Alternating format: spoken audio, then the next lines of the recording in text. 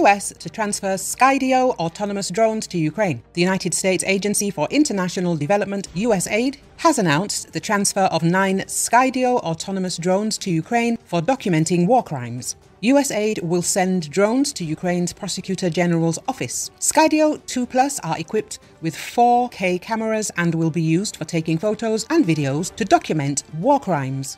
These will aid the Office of the Prosecutor General to document the more than 115,000 instances of destroyed civilian infrastructure and evidence of human rights abuses on frontline communities and liberated territories.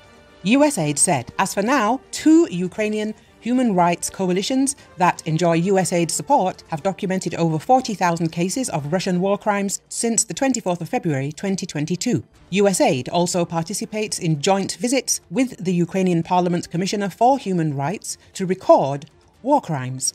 USAID's facilitation of drones donated by Skydio is the latest partnership with the US private sector to support Ukraine.